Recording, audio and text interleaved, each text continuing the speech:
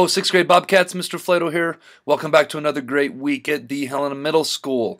We went a week without having a Bob lesson because we did not have Monday last week, but fret not, we are back and we're rocking and rolling on Characteristics of Healthy Friendships, Part 3. I hope you guys are picking up some great tips on how to be a great friend, because in order to have a friend, you have to be a friend. Relationships are such interesting things. We can never control other people in life. We can only control how we show up as a person, how we show up as a friend, and hopefully these tips are having you guys think about some of the characteristics that you do have and some of the characteristics maybe we need to sharpen up on a little bit. So let's get rocking and rolling with this Bob lesson. I hope you guys go out there and make it a great week. This week's Bob lesson is going to be named Characteristics of Healthy Friendships, Part 3.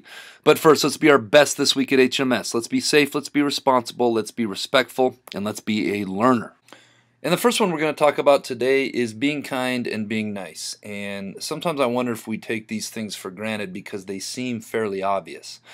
Being kind and nice to people is something we should always shoot for. Whether this is somebody that is our best friend, this is somebody that's our boyfriend, girlfriend, this is somebody that is a family member, or if this is somebody that is a stranger. We should shoot for being kind and nice to all people, not just our friends. People want to surround themselves with people who are kind and nice, and that seems fairly obvious as well. Sometimes it's easy to take these characteristics for granted.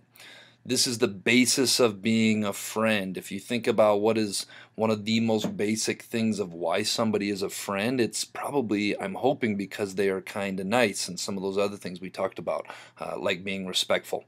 I got a cool picture here of the horse being kind and nice to, it looks like a little Yorkie. That looks like my little parents' Yorkie, giving him a ride across the river, and it says, "Perfect kindness acts without thinking kindness."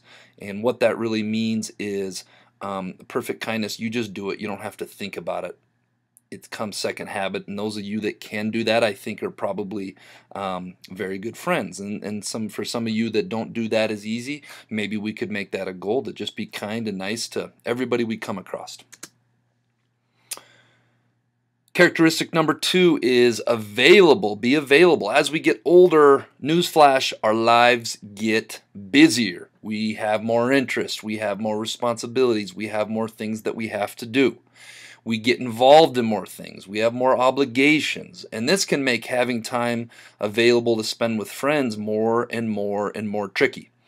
Being available for a friend in need is also very important. This may require prioritizing your friendships for friends in need. For instance, I had planned on watching a show this week that comes on at 8 o'clock every Wednesday night. And I had a friend text me and said, "Hey, I'm going through some stuff. Can we talk tonight?" And in this situation, I had to DVR that show and save it for later so that I was available to talk to that friend that night, because my friend needed me, and my friend needed to talk to me and share some things with me, and I needed to be there for my friend. So that would be an example of what being available for a friend is. I talk about friendships with kids in my office all the time, and I often ask kids in my office, this is one of my favorite questions: would you rather have 4 quarters or 100 pennies? And a lot of times kids look at me and say, "Well, what's the difference, Mr. Flato?" Or a lot of times they'll say, "Well, I'd rather have 4 quarters." And I say, "Why would you rather have 4 quarters?" And they'll say, "Well, because 4 quarters is easier to carry around than 100 pennies.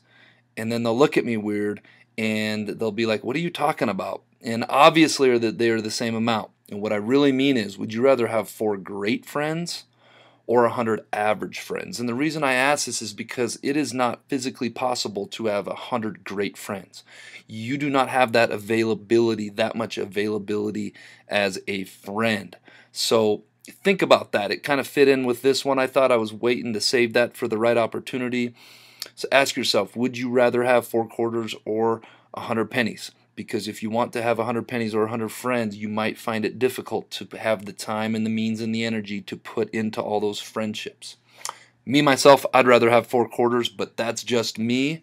And you guys all need to make that decision for yourself. The third one, puts in effort. Like most things in life, to keep friendships alive and healthy, you have to put effort into them. If you look here, we got a couple plants. We got a healthy plant on the left, and then you have a plant on the right that looks like it may have came from Mr. Flato's house. I'm not great with plants and keeping them alive. I live a very busy lifestyle myself, but this is a very real thing. To have a great friendship, you have to put effort and time and energy into it. And the more serious that friendship, some of you I know are getting to the age where you maybe want to have a boyfriend or a girlfriend. Guess what? The more serious or the more intimate a relationship becomes, the more effort is required. So if you just have a friend that is so-so, you might not have to put as much energy into that as if you say you have somebody that's a very great friend. When you get older someday, if you decide to have a boyfriend, girlfriend, fiance, to have a husband, to have a wife, folks, at the end of the day, those are just friendships that are a little bit more serious and a little bit more intimate. And those relationships require even more effort to keep alive. And no matter what age you are, whether you're my age or your grandparents' age or 11 to 14 years old, this rule will be true for the rest of your life. In order to keep friendships alive and healthy, you've got to put effort into them. If you do not put effort into them, maybe those friendships aren't that important to you. Something to think about. Our next one is accepting of differences, and this is a very important one in my opinion. No matter how tight of friends you are with someone, no matter how hard you try to be alike, and I know middle schoolers do this a lot, let's dress the same, let's talk the same, let's dye our hair the same color, you're still going to have your differences no matter how hard you try, and that's a good thing. Having differences is a good thing. We talked earlier about how a huge component of friendship is having shared or common interests. That's probably a pretty good reason why you were friends with that person in the first place. Hey, we both like basketball. Hey, we both like gaming at night. Hey, we both are in the same book club. We both do ballet together. I could go on, right?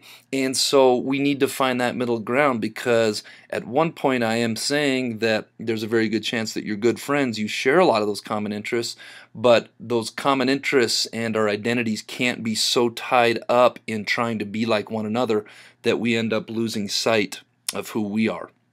We also need to understand that not everyone is going to be the same, and we need to let our friends be who they are. And I have a great quote of the week I'm going to share with you here in a couple minutes from a student that I was working with this week that said this. I got a picture in here too. Now, those are both apples. One on the left is a Granny Smith apple. The right one could be a Macintosh, could be a Fuji. I'm not quite sure about that, but my point is that they're both apples, and maybe these apples are very good friends, but these apples can be different. They don't need to be the same. The apple on the left can be a green Granny Smith apple and love being a Granny Smith, and that doesn't mean that it thinks any less of the apple on the right for being, let's say, a Macintosh. But they respect one another. The green apple isn't trying to tell the red apple, hey, grow some green skin and be like me. And the red apple isn't saying, hey, you're not as good as me, or why don't you try to redden up your skin so you can be like me. They are friends, and they are letting each other be who they are. Hope you guys like that analogy. And the last one for today, and this is a huge one that I see in my office all the time. Healthy friendships is not or are not possessive. And what I mean by possessive is possessive means you own something, you possess something. Okay, you cannot take your friend and put it in your pocket and take it home with you at night. Okay, it is not an object that you own.